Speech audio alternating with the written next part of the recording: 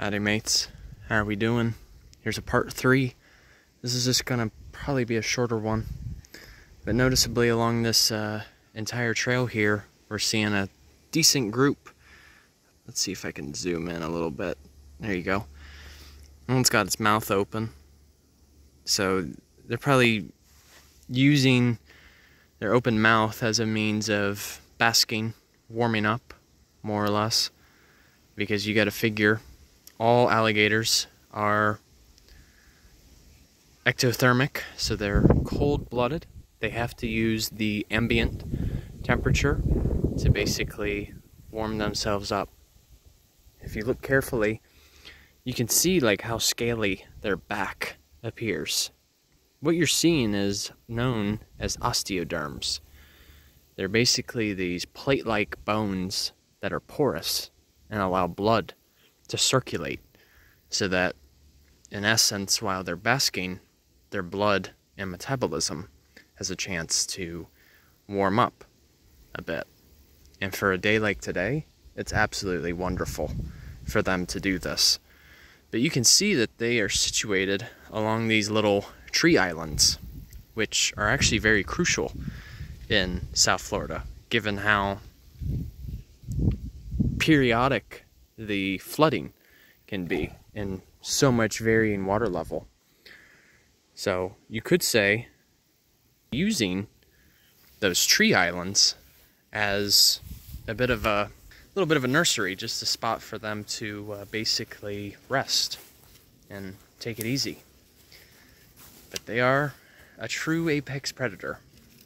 There is no other organism in the food web that feeds on them except us, or of course when they're dead.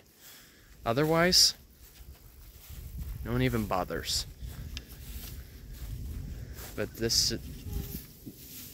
they're just an amazing symbol for the state of Florida. Got another one that's down in the water. But yeah, I tell you what, I've never seen like so many in one setting before, or at least not recently.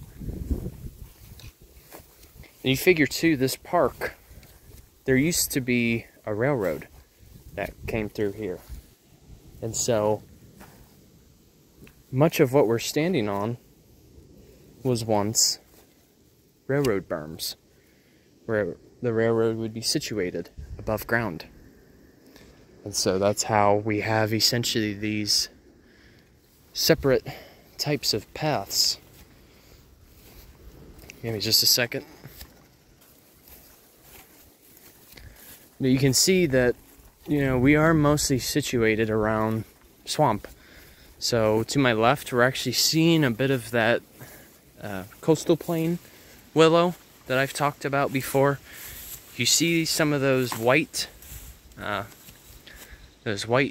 feather looking objects? Well, those are the seeds.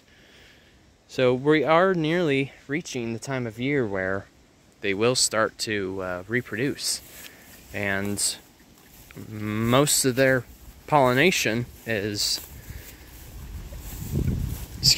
in the form of wind dispersal.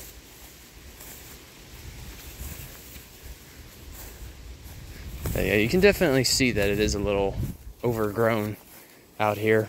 It's not maintained too often.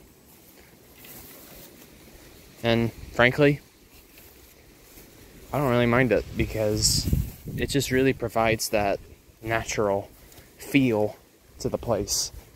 Makes it feel a little more wild.